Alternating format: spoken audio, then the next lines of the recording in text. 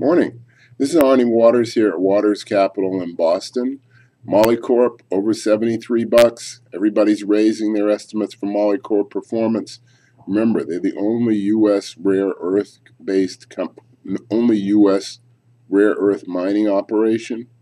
Keep this in mind. The Chinese have clearly established, there's no question about it, a policy of monopoly.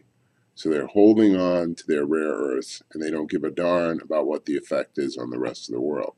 So rare earth prices will continue to accelerate. Molycorp, a great stock still. Don't forget to get on this train. Molycorp is really going much farther.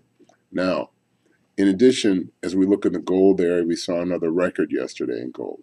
Why do we believe gold is going to continue to outperform? Demand is increasing.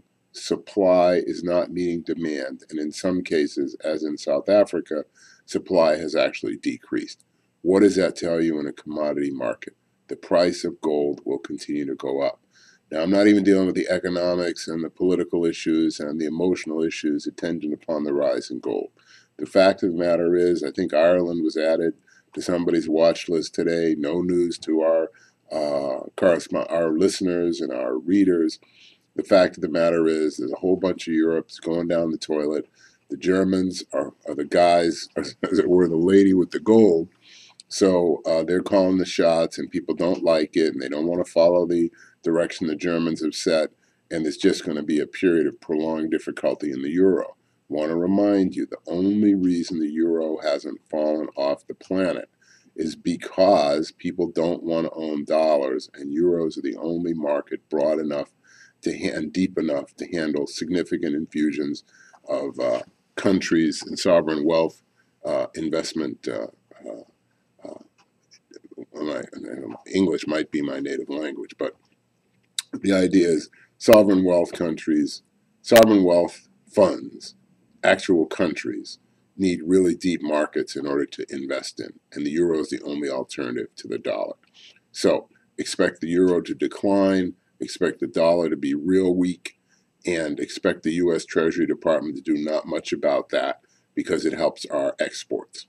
Now, lastly, because of the nature of our work being located south of the city, we're always traveling across Boston. And I got to tell you, I don't know where this recovery is. It takes 25 minutes to get from one end of Boston to the other. And the reason for that is there's no traffic. Now, that same trip, even adjusting for our famous Big Dig, used to be 50 minutes or an hour of concentrated pain in the butt traffic. Now, you just cruise from one place to another.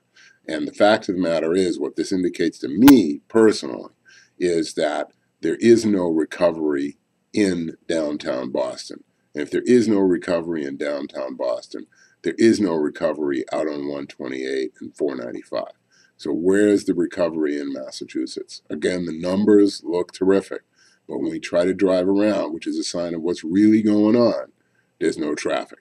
So aim for the ice flows, not the open water. Load up on MCP. Have a great weekend.